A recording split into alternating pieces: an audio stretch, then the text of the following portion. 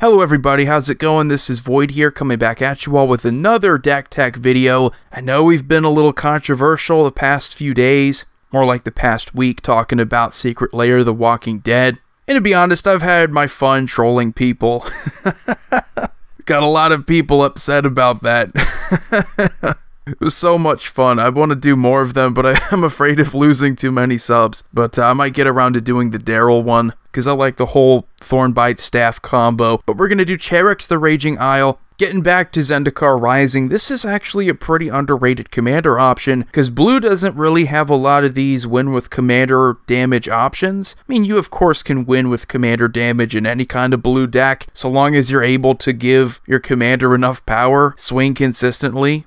It's possible with just about every commander in the game, but with Charix the Raging Isle, we have something that's actually pretty powerful. 4 mana Leviathan Crab, 0-17, so a whopping 17 toughness. So if you're not going on the offensive, feel free to just sit back and block pretty much everything. So long as you don't have to block any flyers, you should be okay. Spells your opponents cast at target Charix the Raging Isle cost 2 more to cast, which is always nice. I love this about blue. Doesn't prevent your opponents from interacting with Charix, but it's going to make it a little bit harder. Best part about Charix though is the second ability where you pay 3 mana. Charix will get +X, -X until end of turn, where X is the number of islands you control. This might sound like a guarantee for commander damage your first couple swings, but you do have to build up your islands, so we are going to focus on ramp.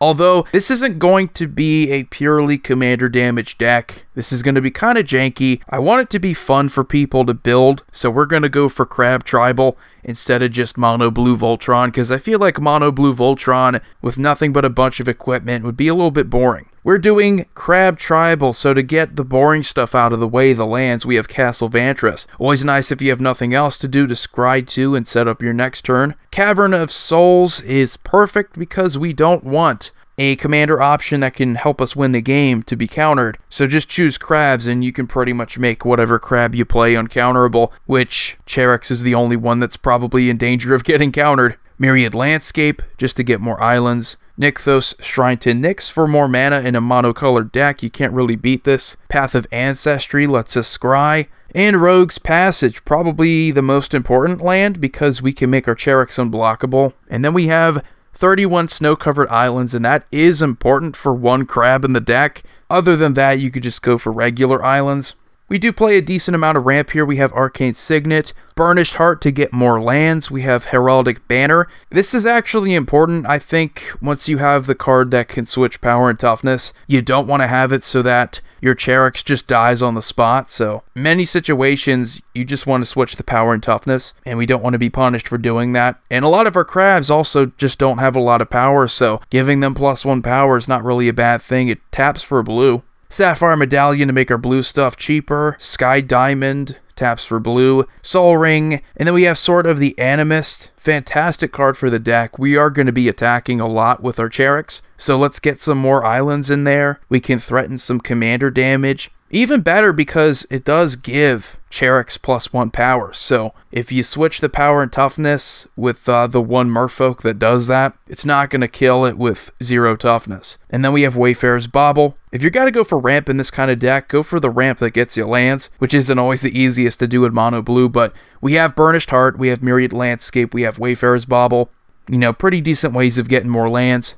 So let's take a look at our crabs. Nothing super special here. We do have Hedron Crab. Let's just put it this way. If it's a crab, it's in the deck. There are only like 25 to choose from anyway.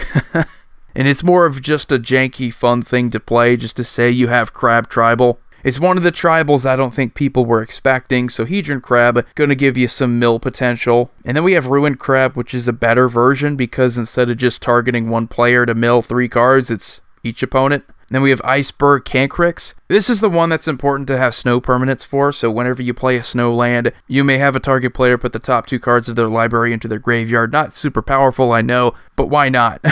You know, why not do that? Metallic Mimic. The benefit I would say about playing Tribal versus just going for pure Voltron is that there are easier ways of giving your Charix more power. so that if you do the trick where you switch power and toughness, you're not screwed. We have Purple Crystal Crab. When it dies, you get to draw a card. We have Adaptive Automaton, kind of the same idea as with Metallic Mimic, just more power and toughness for your crabs. As you can see, most of them are low powered or no powered at all. We have Ancient Crab, just a 1/5. It's that kind of deck. We have Horseshoe Crab. We can pay 1 blue to untap it, so we can have it block, most likely. If you put equipment on it, you know, paying a blue to untap your creature is not the worst thing in the world, but there aren't any combos. We have Jawari Scuttler, just a 2/3. Again, that kind of deck. Skittering Crustacean has a monstrosity ability of 4 for 7 mana. As long as it's monstrous, it has hexproof. So get 4 counters on it and it becomes hexproof. Fantastic. We have Crustacean, 1/6 with flash. So again, it's pretty much your typical crab creature. We have Fortress Crab, kind of the same idea, but just a 1/6 for 4. Crustacean's kind of a little bit better than that. With Oraxid, protection from red, 2/3. We have Skitter Eel, a fish crab, but still a crab. You can adapt 2, so pay 3 mana and put 2+1/+1 counters on it. And then we have Thassa's Emissary. This might be one of the better crabs in the deck. Has a bestow ability of 6. Whenever Thassa's Emissary or enchanted creature deals combat damage to a player, you draw a card. The enchanted creature gets +3/+3. Bestow, by the way, really underrated ability. I was really sad they didn't bring it back for the second time going to Theros. Then we have Turtle Shell Changeling. This is kind of a trick card. We can pay 2 mana and switch its power and toughness until end of turn. Not going to mean much because it's not our commander, but it's a trick. It's technically a crab. We have Wishcoin Crab, a 2/5 for 4. We have Wormfang Crab. It's unblockable. If you get something like a Black Blade Reforged, you can deal some serious damage with it. When Wormfang Crab comes into play, an opponent chooses a permanent you control and removes it from the game. Not always good. Situationally, it can be pretty bad, but when it leaves play, you return the removed card to play under its owner's control. So make sure you didn't steal something of theirs. Armored Cancrix, 2/5 for 5. Chrome Shell Crab. Now this might actually be the best crab aside from our Charix. This and Thassa's Emissary has the morph ability. When you turn it face up, you can exchange control of target creature you control and target creature an opponent controls. So yeah, pretty good. You can get a better creature than just a crab. And then we have Giant Crab. Pay a blue until end of turn. Can't be the target of spells or abilities. So pretty much Shroud. But we do have some tribal support. I don't want to make it seem like these are going to be terrible, but you add more power and toughness. These could actually be decent creatures to have. High Tide Hermit has defenders, so it's one of the worst ones, but it enters the battlefield. You get 4 energy counters. You can pay 2, and it can attack this turn as though it didn't have defender. Not one I would recommend if you're playing a regular Charix stack, not a crab tribal one. And then we have King Crab. Put target green creature on top of its owner's library. That's a 2 mana and tap ability, so one of the better crabs because it actually does something, although it's not super flexible. We have Vexing Scuttler, has an emerge cost of 7, so you can pay that and reduce it by the mana cost of a creature you sacrifice. And when you cast Vexing Scuttler, you may return target instant or sorcery card from your graveyard to your hand. One of the more useful crabs in the deck. We have Drowned Behemoth, another Eldrazi crab. Has flash, it's a 5/7 with an emerge cost of 8. It has hexproof as long as it entered the battlefield this turn, so not the best, but 5/7, not terrible stats. We do have some draw in here. We have Mystic Remora as well as Rhystic Study to kind of do the same thing. Make our opponents pay attacks, and if they don't, we get to draw some cards. We have Ponder and Preordain because we're playing mono blue. And for synergy with tribes, we have Distant Melody to choose a creature type. We draw a card for each permanent we control of that type. We got about 25 crabs in here. Hopefully we can have at least a few of them out there. We have Kindred Discovery. As it enters the battlefield, we choose a creature type. One of the better cards in the deck. Whenever a creature you control of the chosen type enters the battlefield or attacks, we draw a card. So it's like a better Coastal Piracy. It's a tribal one. So whenever one enters the battlefield or attacks, we get to draw, which is insane. Definitely what we want when our creatures aren't really anything to write home about. We have a few counterspells in here. It's not a big part of the deck, but we have Counterspell, Fierce Guardianship, and Mystic Confluence. You know, Mystic Confluence can at least double as bounce removal and even draw you some cards. We have a couple auras in here. In addition to our other ways of making Charix unblockable, we have Aqueous Form, so enchanted creature can't be blocked, and whenever it attacks, you get to scry 1. Fantastic for just 1 blue. It could win you some games. We have Crab Umbra. mostly just for the flavor, but it does offer us totem armor. So if Charix would die to like a board wipe, the totem armor would just fall off. So that's pretty cool. Paying mana to untap it's not always the worst thing in the world. We do have some tribal focused cards, and these are really just to benefit off of playing a lot of crabs. Mirror of the Forebears, so we can pay a mana and have it become a copy of a target creature we control of the chosen type. That might come into play if we have to deal with Menace and we need a couple blockers. We have Heirloom Blade, which is kind of funny when we get into equipments for crabs. We're playing crab tribal, so I guess it could hold a sword.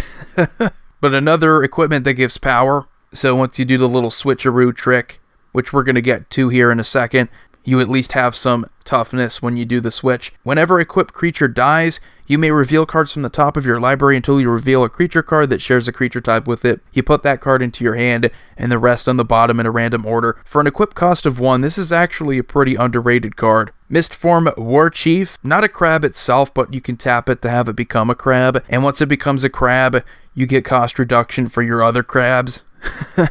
So it does help us out a little bit. We have Call to the Kindred. At the beginning of our upkeep, we look at the top 5 cards of our library. If we do, we may put a creature card that shares a creature type with the enchanted creature from among them onto the battlefield, really speeding up a crab deck. So I highly recommend this card if you want to go for crab tribal. We have Door of Destinies. This is one of the best cards in the deck because you are giving all of your crabs +1/+1 for each counter on it. So keep playing those crabs, get more power and toughness. Coat of Arms, kind of the same idea, although it's dependent on how many crabs you have. So if you have 3 or 4, I would say you're doing pretty well. Obelisk of Erd to give a +2/+2 anthem to all of our crabs. We have some unblockable cards, really just to synergize with making our Charix unblockable. Trailblazer's Boots has a non-basic land walk, which, guess what? I can almost guarantee you each opponent you play against is going to have at least one non-basic land. Merfolk Thaumaturgist. This is the card I was talking about. You can tap it to switch target creatures' power and toughness until end of turn.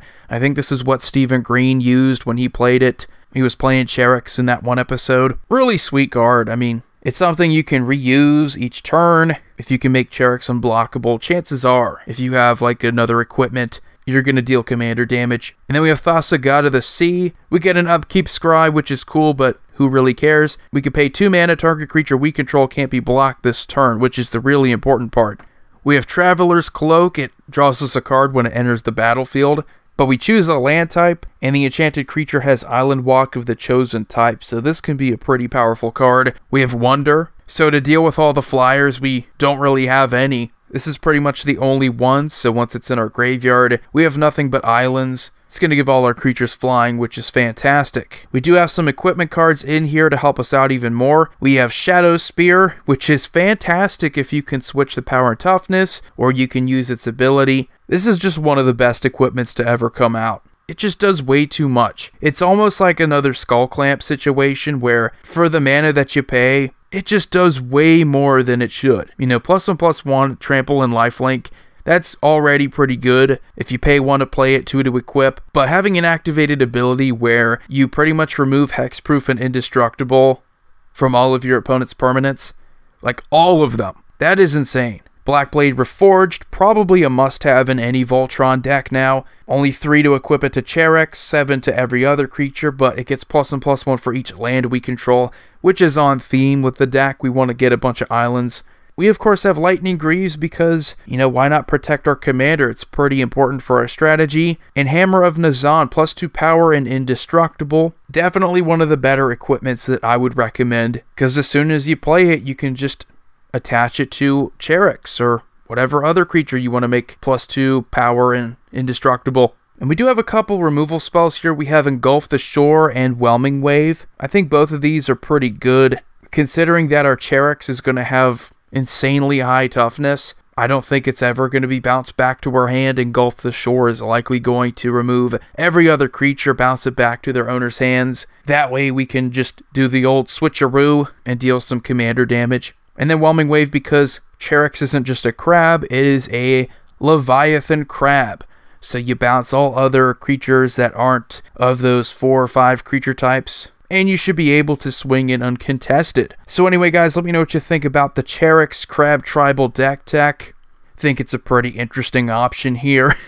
Definitely one of the more bizarre decks you could build from Zendikar Rising, and that's even including the whole party mechanic and how weird those decks are. But anyway, you all have a wonderful day. Void here signing off. See you all next time.